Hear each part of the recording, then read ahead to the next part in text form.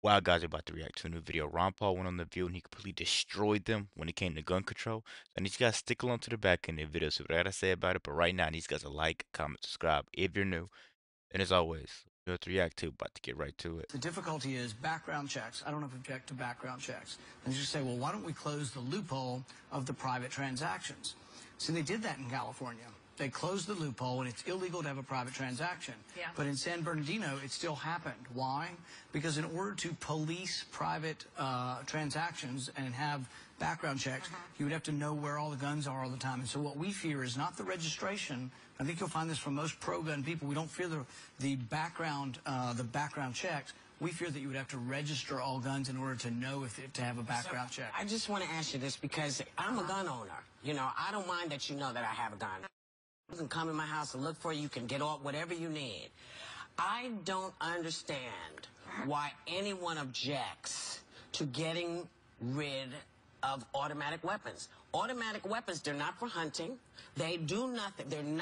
They're only there to kill. And you'll notice that a lot of the things that have happened with automatic weapons. When we see that, why don't we say, you know, who really needs to have one other than people who are at war? Yeah, what is that about?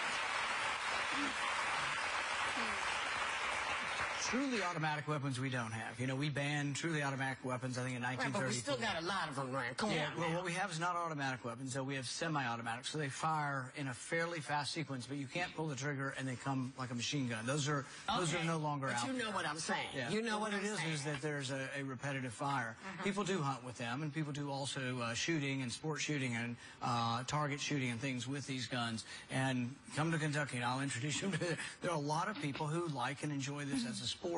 But the other problem is if we're going to take away ownership of specific types of guns, you really have to modify something that big as to either be legislation or even possibly a constitutional amendment. We can't allow one individual to do it. And here, I'll give you an example why. Let's say we had a terrible president that you didn't like from another party, and that president said, The View, you should hear the things they're saying on The View. We should limit their speech. We should register the journalists, and then we should have an approval board. And you know, that's silly. We would all be opposed to that.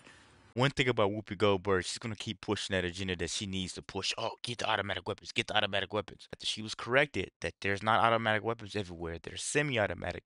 She went right back to it. Get the automatic weapons, get the automatic weapons. I can tell you what, big or small, my gun collection, you're not getting a piece of it. Whoopi Goldberg believes we live in a such perfect world, which is not true. Tyranny is possible. That's why we need our weapons. Let me know what you guys think. Be sure to like, comment, subscribe if you're new, and as always, let me know what to react to. We're out.